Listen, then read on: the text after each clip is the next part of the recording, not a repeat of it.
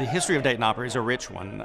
We've been in this community for all of those years, bringing this great art form to the Miami Valley, and we are part of the tapestry of the rich arts that our community has.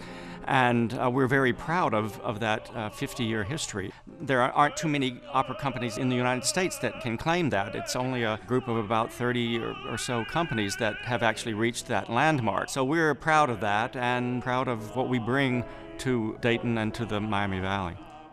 It shows that our community values the art form that we bring to them.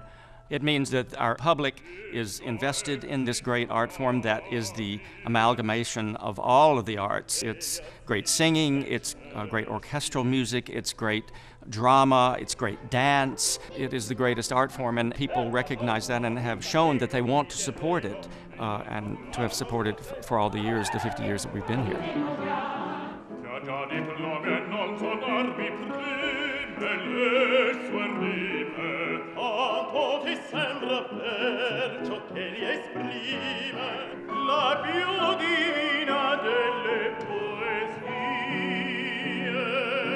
In producing opera, we put every element of the productions that you see on the stage of the Schuster Center. From building the cast, our orchestra is our wonderful Dayton Philharmonic, our chorus are members of our community of Dayton, and then with my casting that I do of the principal roles through auditions that I do in New York City every year, we bring in the principal artists, and this all comes together in a unique sort of way that creates a product that is uniquely something for our Dayton audience, and it's a production that you will not see in the same way in any other city or manifestation of it.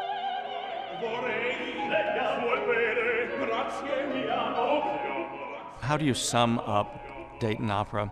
We're the greatest art form, the most impactful art form, that it's the most inclusive art form, and is the most enriching art form.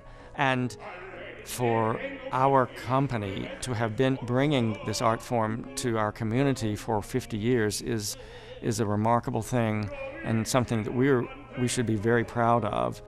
Is a fantastic experience that just sort of washes over you in a unique way, bringing all the arts together in one powerful package.